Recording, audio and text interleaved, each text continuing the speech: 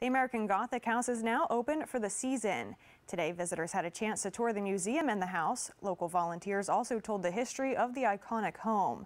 Those in attendance had the chance to take photos, ask questions, and even had the rare opportunity to see the interior of the house. Just excited to have the house open again. I know lots of people like getting the chance to see the inside. It wasn't something we offered until about 2014 when the last tenant moved out. So it's pretty cool to get an inside look. The Gothic house will also host its annual egg roll event this upcoming Saturday beginning at 1 p.m.